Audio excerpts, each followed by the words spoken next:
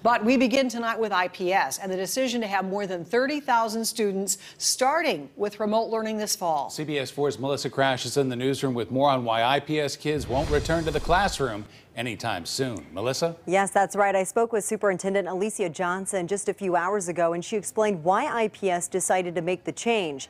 She said the high numbers of COVID-19 in Marion County has pushed the district to make this tough decision. The administration will recommend to the IPS Board of School Commissioners that the school year should begin 100% online for all students. That's for when school starts on August 17th.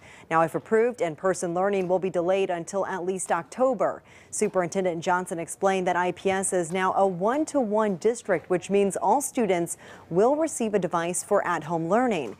And hotspots are available. Teachers will have the option to teach from their classrooms or at home.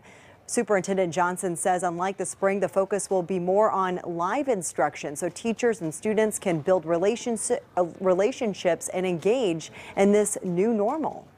I also think it was important for us to tell our families and staff, here is what you can count on. What I want my teachers doing when they go into the classroom is not spending 80% of their time thinking about, oh my gosh, that kid is 4 feet, not 6 feet.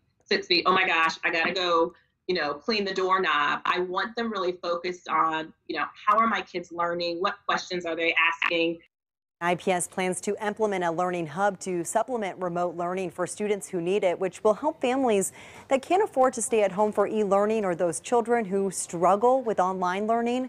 The district is still working on the specifics of that plan. But again, the commissioners will hear this recommendation and vote on it during tomorrow's board action session. We'll be sure to keep you updated on what happens, but stay with us on air and online for the latest. For now, reporting in the newsroom, I'm Melissa Crash, CBS 4 News.